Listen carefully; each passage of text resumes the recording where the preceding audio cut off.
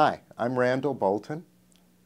I'm the author of Painting with Numbers, presenting financials and other numbers so people will understand you.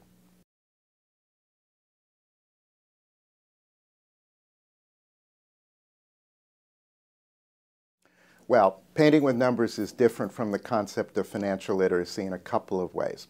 First of all, financial literacy is usually understood to mean an audience's ability to understand financial numbers, whereas painting with numbers is about presenting numerical information, although it's of course important for the audience to understand that they should be able to understand numbers if they're properly presented.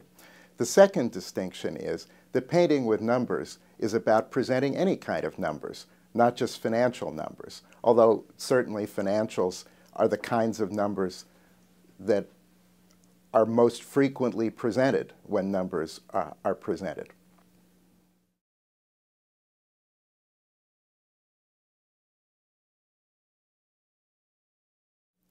Quantation means the act of presenting numbers so an audience can understand you.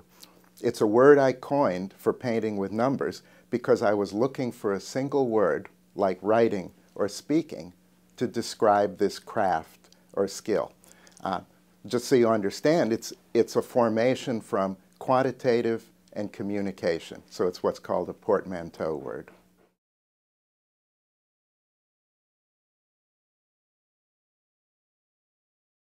I dislike pie charts because there's almost no information in a pie chart. A pie chart turns out, is an inefficient way to present a very small number of data points in a very large space. Not only that, because pie charts go around in a circle and the information is at different angles, it's almost impossible for the reader to get any sense of the scale except the broadest possible scale. So of all the ways you can present information graphically, pie charts are usually the most ineffective. I want to add a second point following up on pie charts, and that is that often graphs can be overused. Graphs are a very powerful way to get certain points across, especially when there's a trend or a pattern in the information.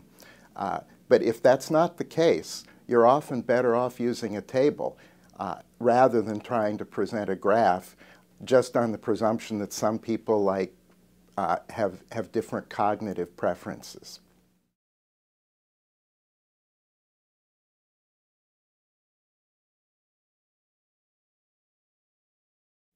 Well, the first thing I want everyone to understand is that presenting numbers is a communication skill, just like writing or speaking are communication skills. And that means it's important to understand the basic rules of grammar.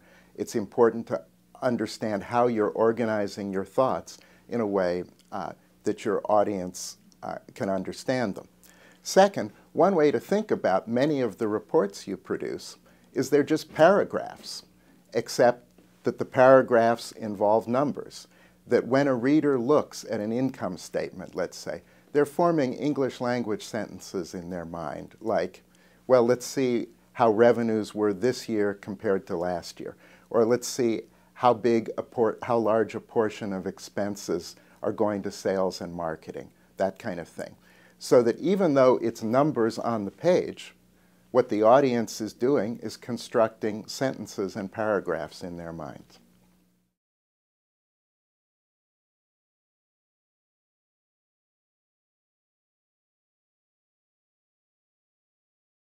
I'd say that's absolutely true, and all you have to do to see that is to see the debate that's going on now about important numbers like taxation and health care. It's a little bit like watching blindfolded boxers going after each other, and it's a tragic result, and it's very important information for the electorate to understand.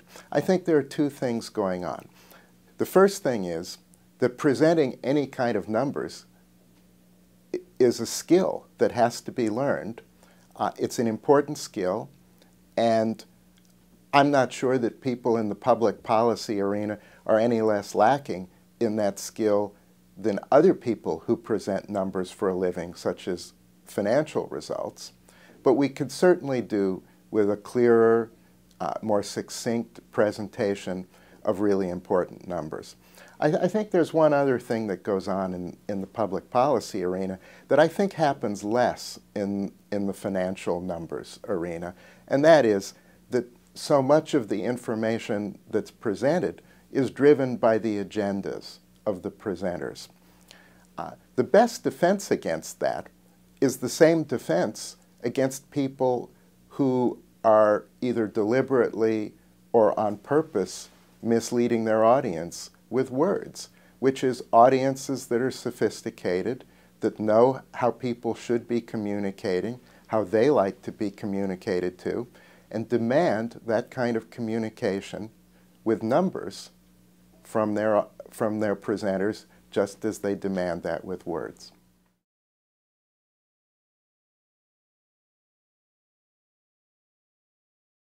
In some ways, we already do have a common language.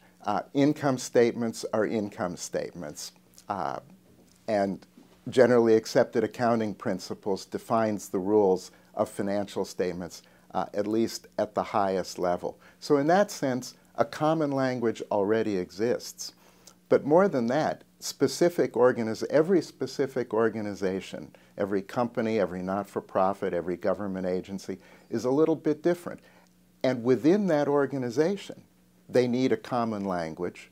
So managers and other participants in that other stakeholders in that organization can speak to each other and understand each other, even if one of them's in finance and another one's in sales and another one's in engineering. A common language that's specific to that organization can be very helpful.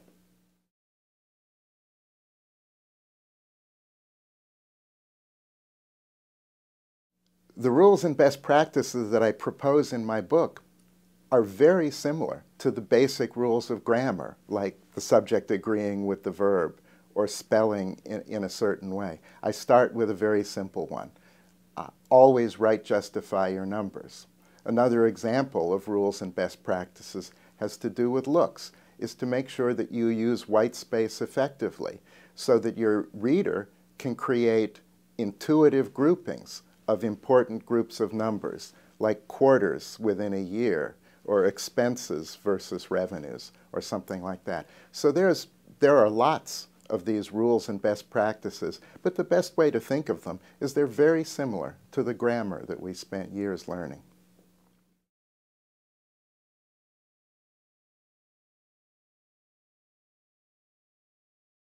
Technology is both helping and hurting. First of all, it's helping enormously. We've had twin revolutions in the last 30 or 40 years in computing and in communications. And the computing revolution has given us tools to collect information through databases and present it through tools like spreadsheets, so that all of that information can be collected and presented in ways. Just imagine what that was like when you had punch cards, or even before punch cards, and you had to present that information in reports typed on a typewriter. So the computation tool is a huge contributor. The second one is communication, which means that once you produce this information for people, you can distribute it in all kinds of ways very quickly to anyone in the world. So that's the good side. The disadvantage, the way that it's hurt, is even people who are unskilled at presenting information have the ability to present information. It's easy.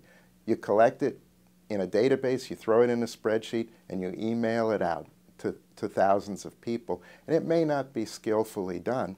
The second thing is, because it's so easy to present all this information, and lots of people have written about this, we're just deluged with information, and it's very hard to pick out the important stuff from the rest of the stuff.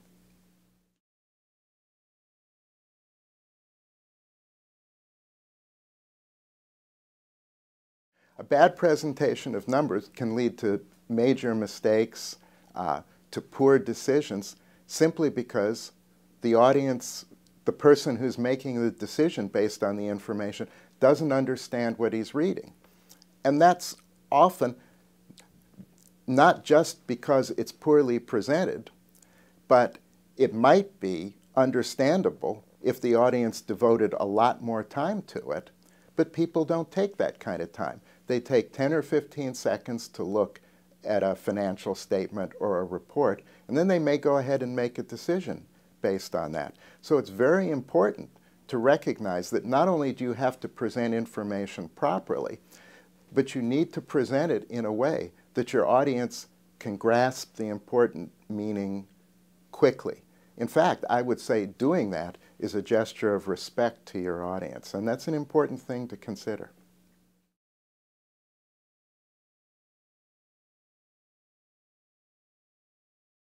Well, I would ask you to compare to little mistakes that people make when they communicate. For example, when you see somebody's writing, in his writing, he clearly demonstrates that he doesn't know when an apostrophe goes in the word "its," even though that's a mistake that almost never makes the sentence impossible to understand. You form conclusions about that person's literacy. If a person stands up and gives a speech and he's not properly dressed for his audience, or he uses inappropriate words to express himself, even if he's being completely articulate and clear and intelligent, you form conclusions about that person. It's inherent in the way we communicate that people form snap conclusions about your intelligence, about your character, about your work ethic, about your respect for your audience. And sometimes those things are in spite of how good a presenter you are. Presenting numbers is no different from any other form of communication in that respect.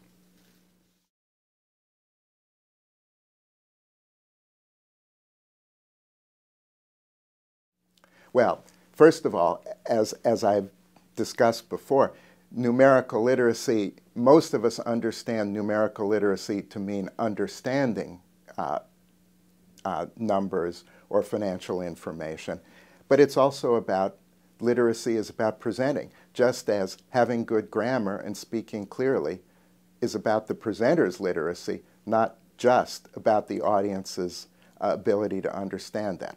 But anybody who presents numbers, his or her principal goal is to be understood.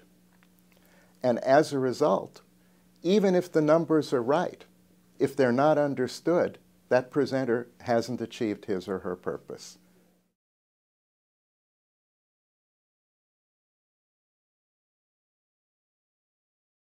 Unfortunately, we're usually not.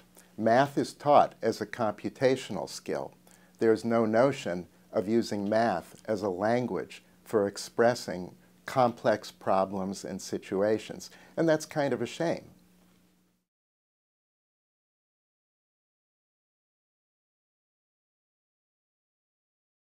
Math aptitude and the ability to communicate with numbers, the distinction is similar to the distinction between any particular skill area or area of knowledge, that one's understanding of a subject is not necessarily related to how effectively you can communicate that information to other people. Well, let me just end, if you will, with the single most important thing about painting with numbers, and that is that presenting numbers is a communication skill. It's not a computational skill, it's not a math skill, it's not a black art that only the, quote, numbers guys can do. It has rules and best practices, much like the grammar, sentence structure, vocabulary, paragraph organization. All of those literacy skills we spent years learning in an effort to turn ourselves into effective writers and speakers.